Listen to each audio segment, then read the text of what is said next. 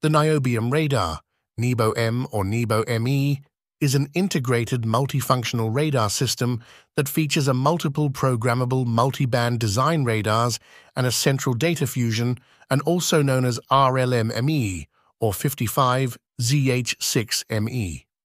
High technical characteristics make such radars a highly effective means of monitoring the air situation and detecting targets. This radar system can detect fifth-generation aircraft and detect long-range ballistic missile launches.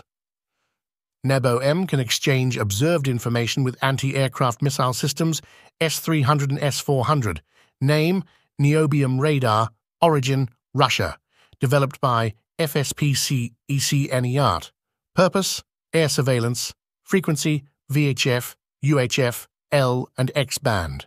Range: 3,800 km, newest domestic version. Altitude: 601,200 km. Azimuth: 360 degrees.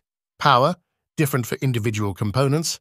Variants: RLMS, RLMD, RLM-M, KU-RLK, RLM-M, Nebo-U, Nebo-UM. RLM-ME is 3D VHF and UHF acquisition radar and can track objects that fly at up to Mach 6.4.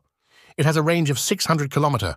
RLMD is L-band active electronically scanned array, AESA, mobile radar system. It can track targets at ranges up to 600 km, 370 miles, and that fly at radial speed up to 18000 km per hour. RLMS is X-band active electronically scanned array, AESA, mobile radar system. KU-RLK is command posts that fuses all informations from different types of radar in single radar picture.